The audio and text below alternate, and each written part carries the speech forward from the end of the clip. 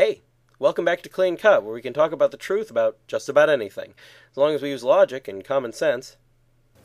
Lately we've done a short series on the interpretation of Scripture, and now I thought we'd go over a few issues raised by various comments I've received, starting with, is reality bigger than what science applies to? Now we've touched on this topic before when we discussed scientism, but that just sort of proved that it was philosophically contradictory to believe in scientism. It didn't have anything to do with the actual scope of scientific proof. Let's start off this episode by taking a closer look at what science in general is. As we touched on recently, science is the method that is used to gather information about the world around us through observing, experimenting, and measuring. Experiments and observations in science are always ultimately for the purpose of gaining measurable data of some sort. Therefore, science applies only to things that can be measured, and an awful lot of things fall into that category. To start with, any physical thing can be measured to determine its physical dimensions. Any group of things can be measured to determine their quantity. And anything in time can be measured to determine its duration. For this reason, the domain of science encompasses all of time and space, the entire universe. However, while the universe is definitely everywhere, reality consists of more than just the physical universe.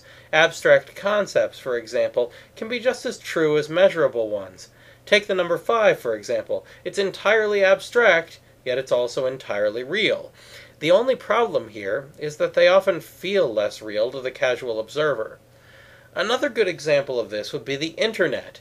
Internet is a concept which we invent to describe the various servers and nodes connected to each other over millions of miles, but showing someone an Internet would be impossible. Lots of things are like this, including science, technology, government, and so on. We can show someone a piece of technology, but not technology itself. In the same way that our world is filled with abstractions that can't be measured, but represent definite truths all the same, so there are some things about reality that are definitely true while not being measurable. That's the answer to the question. Science doesn't apply to abstract reality, so reality is larger than just what science deals with. I love discussing topics like this, but next time, does it hurt discussion, dialogue, or debate when a person believes in absolute truth? That's all for now, so keep asking questions, and thanks for watching.